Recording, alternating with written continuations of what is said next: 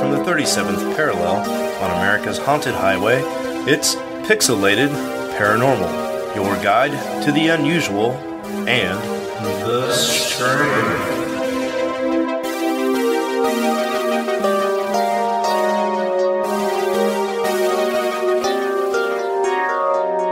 What's up, everybody, and welcome back. You're listening to Pixelated Paranormal. This is episode 132. Woo-hoo. And it's a special episode, not just because of the topic, but because Steven's back. Hello. I'm back. Yeah, we got the band back together for this one, and I think we had to because just like our slogan says in the intro, we are all about the unusual and the strange, and this story is exactly that. Awesome. Yep. And I think there needs to be a special episode where we sit down with Preston's dad and get him on the microphone. For real, though. Yeah. Because, like, not only, like, to have that on, you know, like, on a permanent file that you can listen to later on in life, like, that's, like, a really big deal.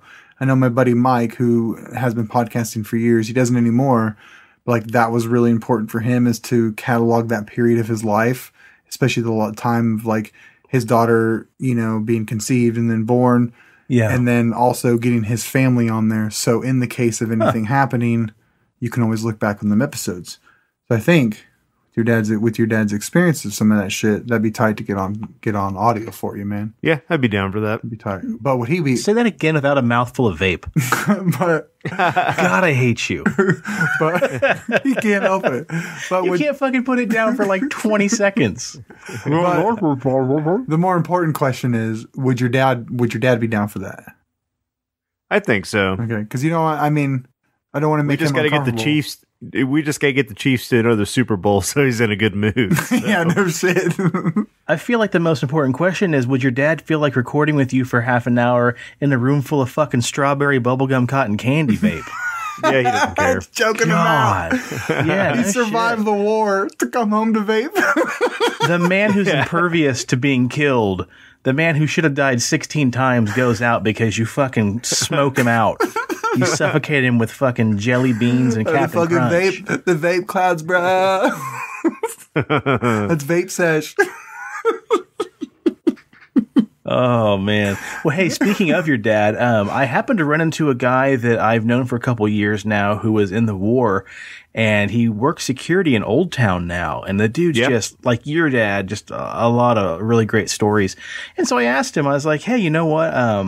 My buddy was talking to his father the other day about being a tunnel rat in Vietnam. And, I asked him, I was like, did you ever hear any old rumors of the rock apes? And he kind of looked at me kind of funny and rolled his eyes. And I was like, well, yeah, like the little like jungle Bigfoots. And he's like, no, not really. But he's like, I was a tunnel rat too. And this guy's about probably 3 inches shorter than I am. His chest is built like a barrel.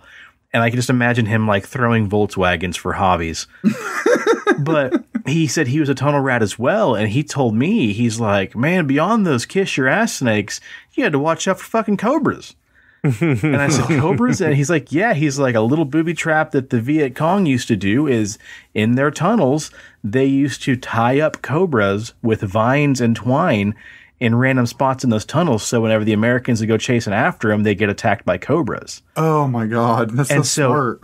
His special job as a tunnel rat, he had to go through the tunnels with a flamethrower. Oh, shit. Wow. And he said basically like every 3 to 4 feet, you just tap the trigger and blow out a puff of fire and then crawl through the charred remains of multiple different snakes and stuff like that they'd tie up in those tunnels. Dude, that's giving me anxiety listening to that story. That's what I'm saying. I want to have your dad on here listening to some stories. Like, it might not tie to paranormal shit. Like, I mean, even if we do that just for us, I would love that, man. Giant snakes and giant glow in the dark snakes and spiders. That's pretty unusual and strange. Yeah, that's true. Well, just to hear your dad. Oh God! Can we just call it Big John Wiener, the man who couldn't be killed? Yeah, got shot in the head. Your brother tried to kill him with bee stings. Just ran him over with the 3-wheeler. Yeah, man just won't quit. No shit. Well, the topic tonight has to do with alien abductions. But first, I think we ought to hit some news, because we've got some space-related news coming up. So, Preston, why don't you get us started with that? So the first article that I want to bring up is titled, Radio Signals Hit Earth Every 16 Days from 5 Million Light Years Away. So that's right, that moment in contact with Jodie Foster is finally happening. What? Scientists are baffled by a mysterious object 500 million light years away that is transmitting signals that hit Earth every 16 days. Although scientists do not know what is causing the phenomenon, they are recognizing it as the first reliable pattern of fast radio bursts in deep space. Such signals have been a source of confusion for scientists since they were first discovered in 2007. And, as up until now, none of the fast radio burst studies have exhibited any sort of steady tempo. So they've been kind of sporadic and all over the place. However, this new phenomenon changes all of that as it emits a specific pattern, blasting out around 1 to 2 radio bursts per hour for 4 days, then goes silent for 12 days, then the cycle repeats for the 16th day, suggesting something is controlling them. And do you think scientists are going to admit that it's aliens? Ooh, probably not. The answer is no, they're not. They're like, well, it could be because it's a big interstellar object that's being blocked by a... Fuck you, scientists. It's aliens. All right. Easy there, Fuck Trump. you. Yeah. And that's not the first recent time we've heard about these strange radio waves hitting the Earth as well. So it's kind of starting to be a little more of a coincidence. It is like that movie Contact. Yeah. They were saying that because it was short bursts every couple of hours for like 16 days, that if it was an intelligent species, they'd have a more complex pattern for more amount of time. I'm like, you ever thought that maybe they look at Earth and they're like, dude, those guys are a bunch of fucking retards. Like, we can't do anything complex, so let's just do a couple little bursts for a couple hours, do it every 12 days, and they'll figure out that it's aliens. But then we're like, nope, it's a sun. They're actually trying to go around us, to go further. It's like something out of a Mel Brooks movie. It's like, right? Slingshot past us. Yeah. Well, Presto, I'm going to interject the next news story because mine is short and sweet. But Shayla sent us an actual article back on the 3rd of February titled Commercial Pilot Films UFO Flying Near Airplane. And as we all know, airplane pilots see a ton of weird stuff flying around, but a lot of times that weird stuff happens inside the plane. Well, a gentleman by the name of Cesar flying the Airbus A320 for Viva Air, which is a low-cost Colombian airline, filmed a strange cube-shaped craft flying next to their airplane and shared it worldwide on his TikTok. It shows a metallic cube that seems to be moving at a high rate of speed, even though it doesn't have any noticeable wings, tail, or exhaust plume.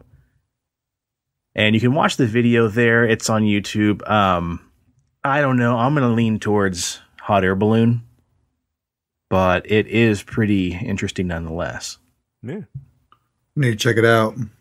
Yeah, I'll tag everybody in it again or reshare it on the Facebook page.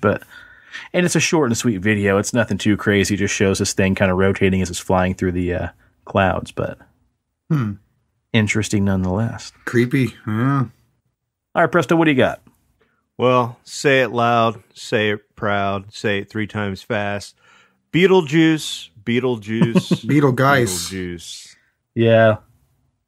Well, originally the Beetlejuice character was spelled the same way as Beetleguy, so and since this is a paranormal podcast, we're going with Beetlejuice, which is a huge red star in the Orion constellation that makes up part of his belt, and it may explode soon, and the next few weeks are critical. The supergiant has been getting dimmer at an unprecedented pace over the past few months, leading some astronomers to wonder if it might be in the process of the collapse that precedes a supernova explosion. But there are other possible explanations, so again, fuck you, science. and we should have a better idea of what's happening to the massive star by the end of the month. It is well known that Betelgeuse has no more than 100,000 years left to burn and can start its death throes just about any time between now and then. When it does go supernova, it's expected to result in a dramatic light show that could be visible in daylight and appear brighter than the full moon for a few weeks. The last time humans experienced this was in the 17th century. That'd be crazy. Yeah. So why is its name Beetlejuice? It's weird. It has a Greek mythology. There was like some demon that was named Beetlejuice, what the fuck ever. And because it's a big giant red sun, demons are red. Put two and two together. There you go, buddy. You're such a scientist. Yeah. Let me push up my glasses. I didn't mean to hit Muse, but that's a really funny coincidence. The joke I was going to make is that basically every one of Muse's songs is about to come true with a supermassive black hole and a supernova, and time's running out. And apparently my phone read my mind and started playing Uprising by Muse. That's weird. Well, I don't know. That could be super, super interesting to see. And like Rob had said, a once-in-a-lifetime chance that we might actually get to see during our time. Yeah. God, that'd be scary. Yeah, it really would, man. Because people wouldn't know how to handle it. You know how depressing that would be, though? Like Orion's belt, loses a loop in your lifetime. Like, how many times have you looked up to the stars at night and recognized that constellation because of its belt, and then or just to have it light everywhere for how many months? 2 months? It said like 3 to 4 weeks. That's crazy. That'll fucking people will go ape shit. Yeah, you'll have fucking pandemonium. I'm dead serious. Like no, that shit, you're right. That shit in Alaska. Yeah, when that shit happens in Alaska, like people act differently. There's all fucking documentaries on it, man. The human brain just you can't comprehend. It wouldn't be bright like the daytime. It'd be about as bright as a full moon out. Oh, okay. I thought you meant like constant fucking light. I was like, holy shit, dude. No. That'd be I terrible. think scientists would be making a bit bigger deal than that. Like all your nocturnal animals would start to suffer. They're just saying that the event's going to be so bright that you can see it during the daytime. You know how when you wake up in the morning and you can still see a full moon? Yeah. Like it's going to be like that. But like the other night, there was a beautiful full moon, and there was like a lot of like clouds and fog. So it was bright as shit, man. That was really cool. There was a day a couple years ago back when I used to have to drive to Winfield when it was uber foggy out to where everything looked black and white. And the sun was barely shining behind the fog and the clouds, and it looked like it was straight out of the Twilight Zone. It was really wicked. That's tight. But you also couldn't see more than about 3 feet in front of your car, so it was also really scary. You're like, hell to the no. Right? Well, I think, guys, to quote my favorite Canadian TV show, let's not waste any more time. Pitter patter, let's get at her. So on tonight's episode, I thought we'd share one of the more bizarre cases of alien abduction to ever be written or talked about. A famous case known as the Manhattan Transfer. Now, I grew up reading about this book. It was in my little favorite book, World's Best True UFO Stories, and it fascinated me ever since like the 5th grade. But have either of you guys ever read about this or heard about this at all? No, I have not. Nope. Neither one of you. Okay, cool. Preston, you may recognize it as we kind of get into it. But what's really interesting about this story is, like I said, I read about this thing back in the 5th grade, but apparently they didn't include the entire story in this kid's book. And the rest of the story I didn't know is absolutely fucking bonkers. So let's just start off, shall we? So in most cases of supposed alien abduction, we always kind of know the victims are always whisked away from their homes in sparsely populated cities or towns or countrysides. Oftentimes, the phenomenon is said to happen in small neighborhoods, wooded areas, farms, camping trips, fishing trips, cabins, and etc. Well, tonight's case is much different because it took place right in the center of New York City in Manhattan. So far, far away from the usual desolate roads or countryside cabins. Now, the story begins on November 30th, 1989, with a 41-year-old woman named Linda Cortile, now known as Linda Napolitano. Linda lived with her husband. Right? That's what I thought too, Napoleon. Neapolitan, rather. Yeah. So Linda lived with her husband and her kids in an apartment in downtown Manhattan in the state of New York. Early on the morning of the 30th of November, Linda woke up in her bedroom to a truly startling discovery. Standing at the foot of her bed, to her astonishment and horror, there was a strange, slender humanoid figure standing just inside the shadows, shrouded in darkness. The creature had a larger than normal head, with what she believed to be large, oval-shaped eyes that were obscured in the darkness. So in that moment, Linda's mind immediately started racing. Who is that? What is that? How did it get in here? I know I locked the apartment door. Where's my husband? And she felt this familiarity about this shadowy silhouette, and then immediately felt terror. She tried to pick up her pillow to throw it at the thing at the foot of the bed in the shadows, but it felt oddly heavy, and her body was beginning to grow very weak. So the pillow simply dropped out of her hands and fell to the floor. And then she herself fell limp across her bed and laid next to her husband. Ugh. Yeah. And like in most abduction cases, Linda's husband was actually laying right next to her, but he was just dead asleep, completely immune to what was going on in their bedroom at that moment. And he himself has no recollection of what happened to his wife next. Linda says that the entity was joined by two others, together 3 creatures in total. They got her out of the bed and then floated her just off the surface of the floor and almost willed her into a fetal position. Then she just kind of started floating across the bedroom floor, and they floated her right out the window into a saucer-shaped craft that was waiting outside, suspended in midair outside of their apartment 12 stories above the street below. Then after that, she remembers nothing. She awoke the next morning without any real memory of the encounter, just oddly groggy, but otherwise fine. Except she had the strangest fragmented dream from the night before. Now, Linda would go on from that morning to assume that what little she could remember was just a bad dream, but with little pieces of foggy memories popping up here and there. And then slowly, she soon began to believe this might not be just a dream after all, and believed in the possibility it was something much more terrifying that had occurred to her. While dealing with the rabbit hole that this kind of experience could present, Linda tried to convince herself that she was just overreacting to a bad dream. But one day she happened to come across a book with a particularly startling creature on the cover that caused her to pause and take notice. The book was called Intruders, The Incredible Visitations at Copley Woods, written by seasoned UFO researcher Bud Hopkins. Which is a book that he had written about an alien abduction that had taken place just a few years before that in 1983 in Indiana.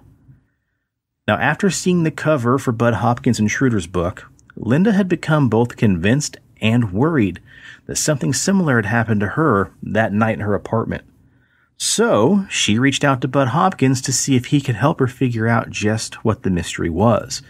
And as you can see, that copy of Intruders does have your classic gray alien on the cover of it, which is a pretty startling, image just to come across and really jar your memory. Do you have this book?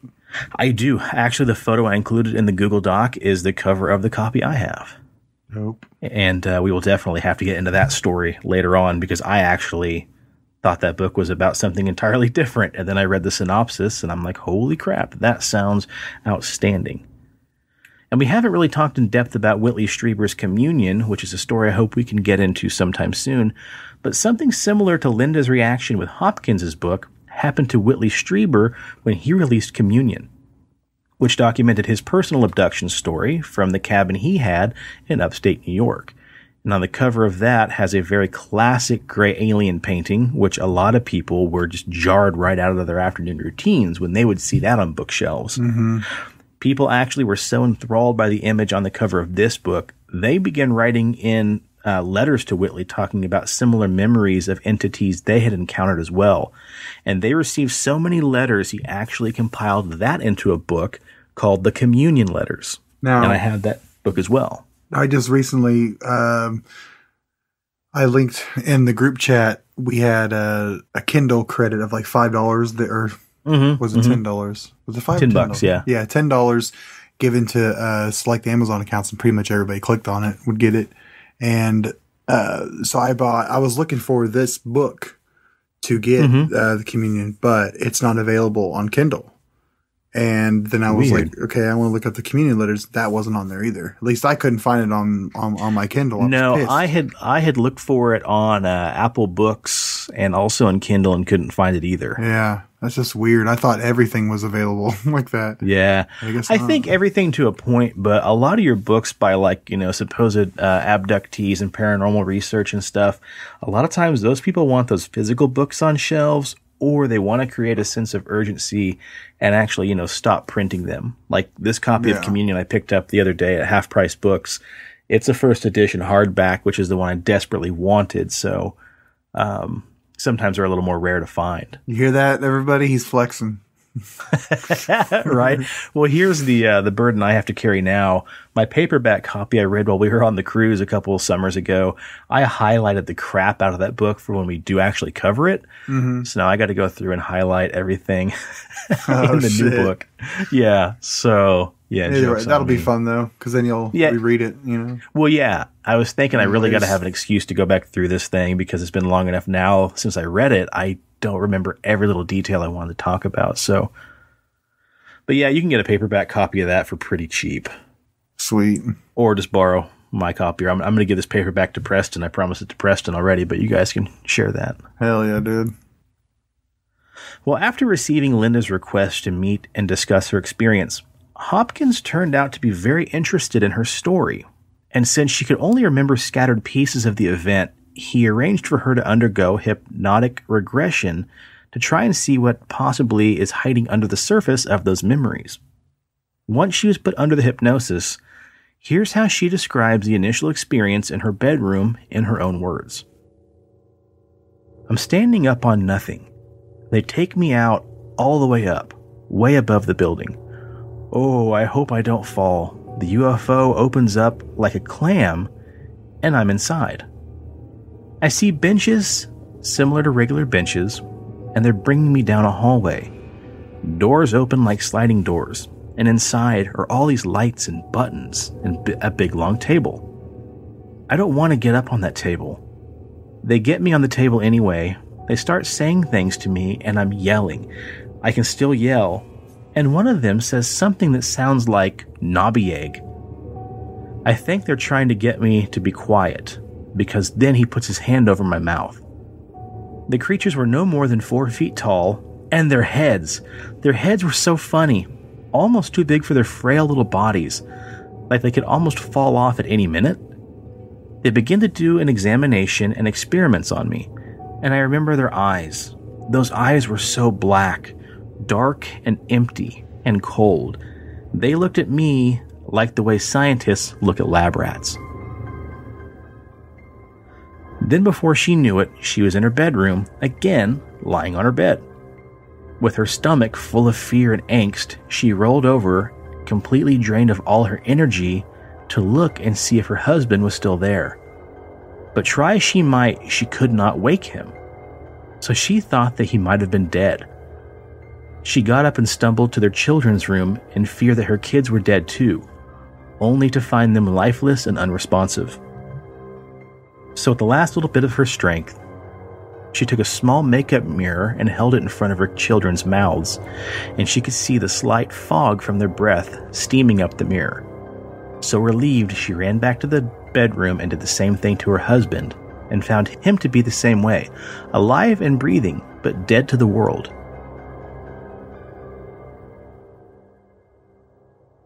So now we have a taste of just what exactly happened to Linda that night. And as if this wasn't terrifying enough, her life was about to get even stranger. So, Preston, do you have any recollection yet of this story? No, not at all. Wow, okay, perfect, great. So you don't have any idea what's about to happen. I have no fucking clue. Well, by now, Hopkins is knee-deep in this case, trying to find out what exactly had happened to Linda, when out of seemingly nowhere, he receives a letter in the mail from 2 additional witnesses from that night, calling themselves Richard and Dan. Richard and Dan were 2 New York police officers who claimed that they saw the entire encounter involving Linda from across the river from a nearby bridge. They said that after she disappeared into that craft, it flew away, and they sat there in disbelief for 45 minutes, just praying she would return safely. So just as soon as Hopkins feels like he's finally got a break in the case, he receives another communication from Dan and Richard.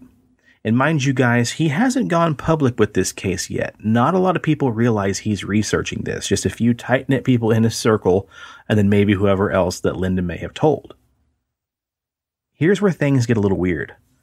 This new letter reveals that Dan and Richard are not actually police officers, but instead, they're actually both bodyguards that had been inside a motorcade job escorting a United Nations Secretary General inside of a limo that night, and they claim they would have been traveling over the Brooklyn Bridge when suddenly the vehicle had stopped in a thick gridlock of unexplained traffic. And while they were stalled out, they spotted a large disc-shaped craft hovering outside of Linda's apartment. And then in addition to the UFO, they even claimed to have seen the body of a woman levitate up towards it, along with some other non-human beings of some sort, who all entered the craft.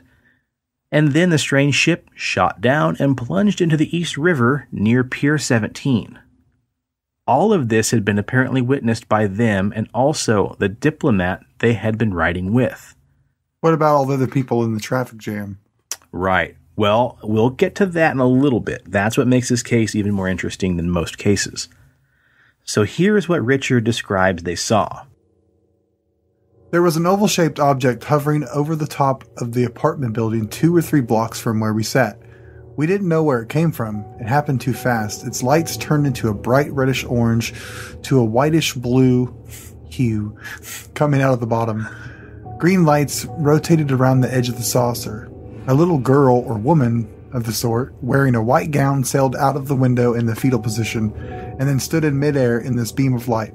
I could see 3 of the ugliest creatures I ever saw. From that far away, really. I don't know. I don't know what they were. They weren't human. Their heads were out of proportion. Very large heads with no hair. Those buggers were escorting her into the craft. My partner screamed, "We gotta get them." When we tried to get out of the car, we couldn't. After the woman was inside, the oval turned reddish orange again and whisked off. So even with their powerful government jobs and the positions they had of high clearance and the countless years upon years of high-pressure training for the job these 2 supposedly had, being a government bodyguard, nothing would in any way prepare them to witness the bizarre and unexplainable event they had saw that night. So as later explained by Richard, the experience had left them both in an unparalleled state of shock and high anxiety. And imagine being in that position, like you're in the big time, you're riding in limos, you're escorting, diplomats and high level members of, the U.S. government. And all of a sudden you have to come out and say, "Oh, by the way, guys, I saw a UFO and a little green men float a woman out of a building 12 stories above a busy street." You're fired. You'd be laughed, right? You'd be laughed all the way down to the unemployment office. Yeah. So now all 3 participants in the Manhattan abduction were having to learn how to deal with what exactly they witnessed or were involved in that early morning, whether they had experienced it or simply witnessed it. And little did they know the experience was far from over, and Linda was about to experience her second abduction. While Linda may have been the one to get taken aboard the alien saucer, Richard and Dan were also trying to come to grips with what they think they saw.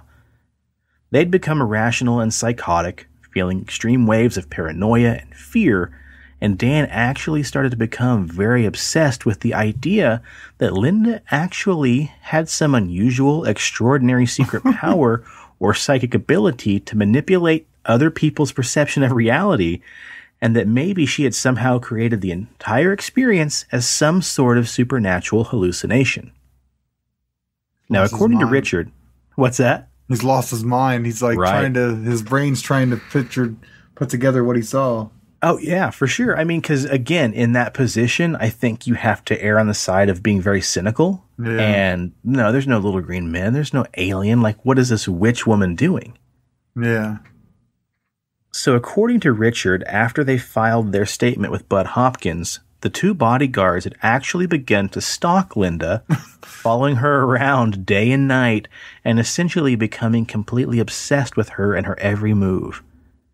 And then on the afternoon of April 29th, 1991, Dan and Richard actually followed Linda as she made her daily run of errands, pulled up beside her on the street, and threw her in the back of a big white van that they had rented, and proceeded to drive around New York, grilling her on what exactly they had seen that morning and how she had managed to fake such a bizarre stage show. They let her go after about 3 hours of interrogation, and she immediately contacted Hopkins to tell him exactly what had just happened. But even after their 3-hour interrogation, Dan still wasn't quite satisfied with Linda's answers. So not too long after the whole van episode, Dan took it upon himself, once again, to get more information. So one afternoon, about 6 months after the original kidnapping, he once again proceeded to stalk Linda for a few hours, and then just when she was alone for one brief moment, he was able to kidnap her again, this time taking her to a warehouse that he called a safe house, where he proceeded to actually accuse her of being a part of the alien secret agenda and blamed her for getting them involved in the whole experience, saying that she this poor bastard. Yeah. It ate his mind apart when he saw something he couldn't explain. Yeah, exactly. So sad. He says that she was involved in the experience and that she targeted those two men specifically. Linda says that while Dan was going on about this big conspiracy involving her and these space aliens, she looked around and happened to notice what she describes as manila folders laying around on various desks throughout the room. She thought they might be CIA files. Then things took a huge left turn when Dan became very agitated and demanded that Linda remove all her clothing and put on a white nightgown that was similar to the one that she had worn that night during the abduction. At this point, Linda panicked, knocked over Dan, and ran as fast as she could, busting out the unlocked door of the building that Dan had been keeping her in. And she managed to get a few 100 feet down the shoreline when she says that Dan tackled her and began yelling gibberish at her while he proceeded to dunk her head in and out of the beach water. Luckily for her, nearby people had noticed the commotion, and Richard himself arrived at the scene just in time to subdue Dan, who then released Linda, allowing her to get away and disappear from the two men, marking the last time she would ever physically see Dan or Richard face to face, although she claims they did continue to follow her from time to time. And she also claimed that she received correspondence from Richard around a month after the second kidnapping. He informed her then that Dan was dangerously obsessed with her and he was now in a mental facility. And Hopkins didn't meet them directly either, but Linda's husband, son, and a friend of Linda's did vouch for Dan and Richard's existence by saying they had all met them before. Now, in the meantime, another witness to the event came forward, a woman named Janet Kimball.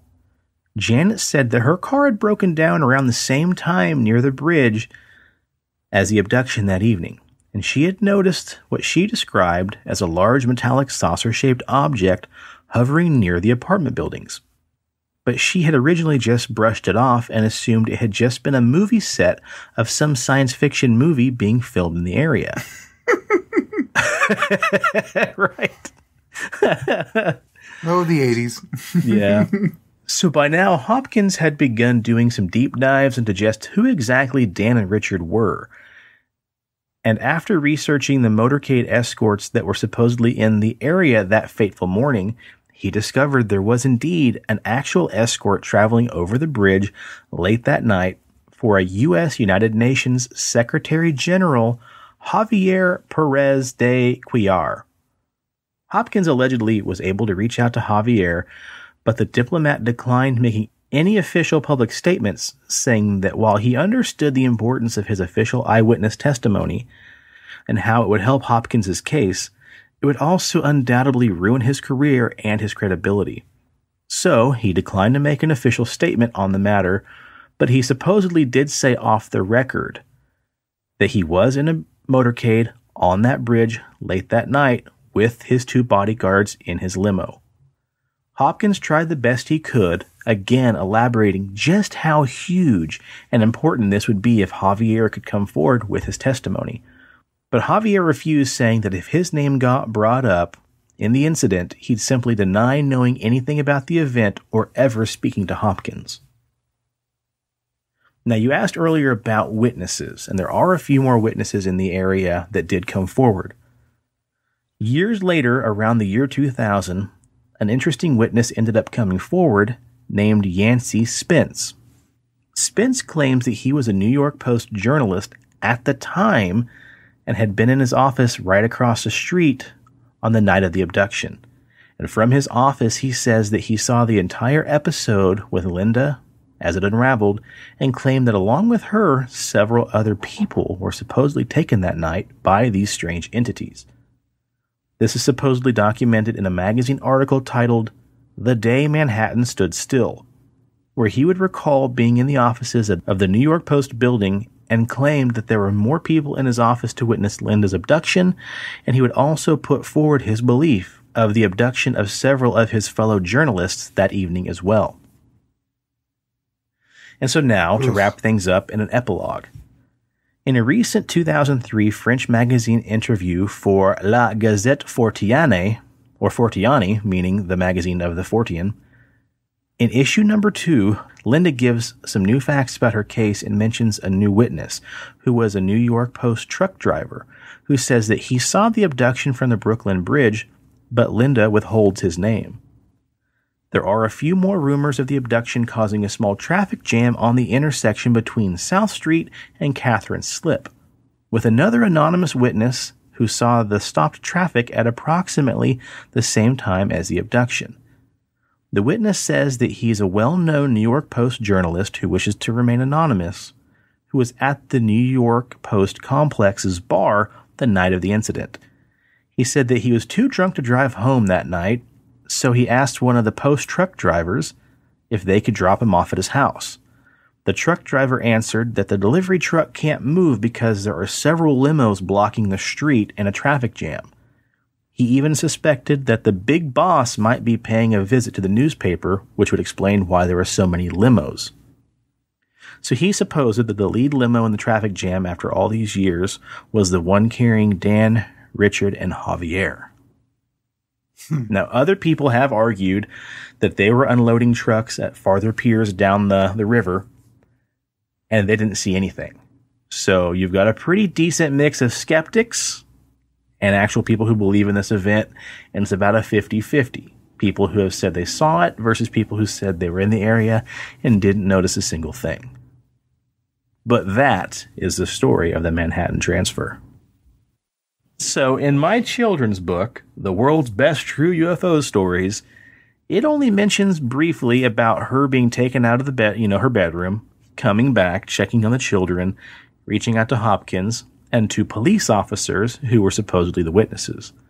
I read about 4 or 5 different articles to get all this information, and I had no idea about the kidnappings, the beachside drowning, all that kind of crap. Yeah, that got creepy. Really it went from like Close Encounters to like a buddy cop movie real quick. Yeah, like what the fuck? Yeah, it's a case that has stayed with me for so many years. And then to learn that other side of that story is just pretty interesting. It is pretty interesting. Well, with all of that, I think it's a good place to stop for this episode. I don't think we could really shoehorn anything else into that, but I've got a lot of these classic UFO cases I want to go into in this book and then research, the parts they left out of the kids' stories. and see what else we can get into, along with Communion and also The Intruders. So I think we got a lot more really great abduction cases. And I kind of researched a little bit. I couldn't find any more of what she recalls happening. Although a few websites and stories have said that she came forward later saying it wasn't the first time she'd been abducted, that she actually remembers being taken as a child as well, and then being involved in the supposed alien-human hybrid cloning and all that kind of stuff. So, who knows? But yeah, that's the story of the Manhattan transfer. All right, Steve, what do you want to plug? Let's get on up out of here. Cool. Check us out on Facebook, Pixelated Paranormal Podcast. Check us out on Instagram, PXL Paranormal, where you can see all the pictures we post and stuff like that. And you can check out our horror podcast, 13 Nightmares. We are at 13 Nightmares Pod. Is that the thing?